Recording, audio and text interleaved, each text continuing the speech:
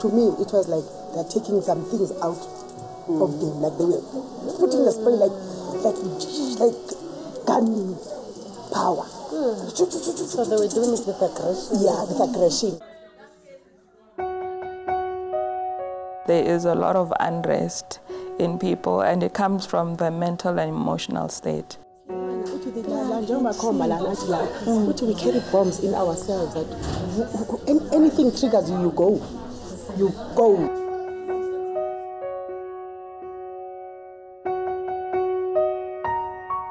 She said, "This is the rock of healing. This is Lefika La Phodiso." It is an art counseling center, actually. We call it a safe space, a space where people can come and talk about issues that they are facing in their lives, in the presence of a caring and very responsible and empathetic adult who we call a community art counselor. The art counselors that I'm talking about are people that are trained here at Lefika to create safe spaces. Art therapy is using art as a healing tool. What we call it here at Lefika is community art counseling.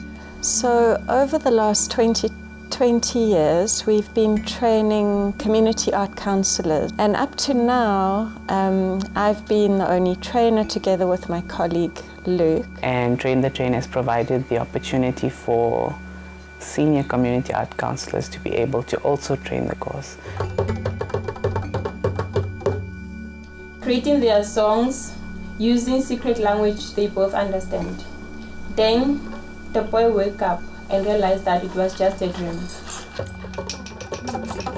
I think the non-verbal factor of art counseling is what is different from other talking therapies. Because sometimes words can get in the way of feelings, and you have to process differently before you talk, and you have to think and connect your emotions and everything else with the words that come out of your mouth. But with art counseling, it kind of comes without that barrier of words. Tutu, do you want a lower table? Assist the learner, Tutu, so that you use your mouth. Now today, what we are going to do, I am going to give you a basket. You are going to throw in whatever you can contain. Listen to your brush. Use your feelings, listen to the brush. The sound of the brush is very, very important to you. And the feel of the paint. And when you want to make it clean, when you want to arrange it to be okay, listen to that. Listen to what you are doing. Connect with what you are doing when you are doing your art painting.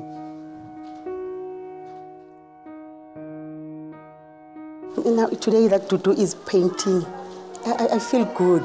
This is an explanation of an expression from within. I feel very, very good seeing them paint.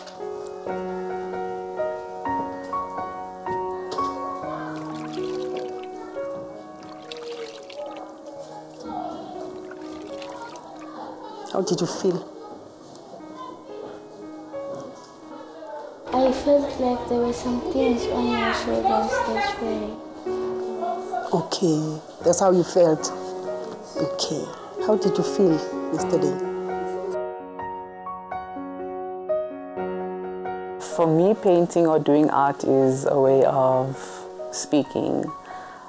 So I am normally very introverted and I don't like to talk a lot. I'm a very quiet person.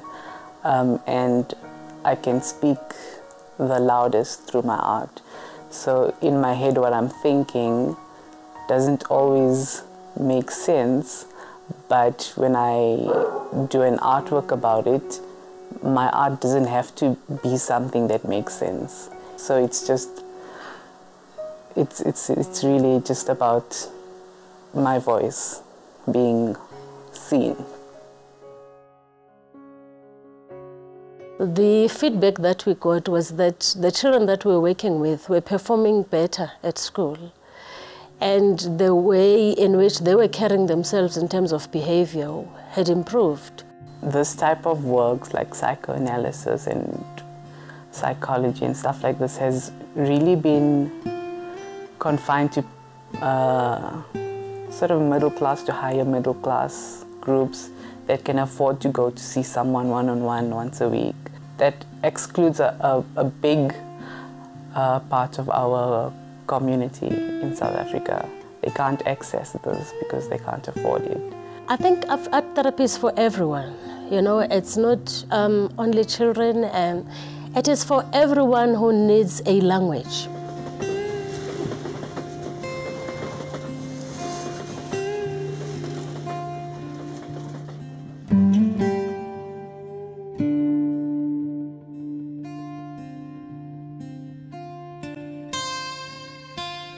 The day rises at sunrise, and that's the beginning of your day. And when it sets, that's when the day ends. And you go through a lot from the moment you wake up emotionally to the moment you go back to bed.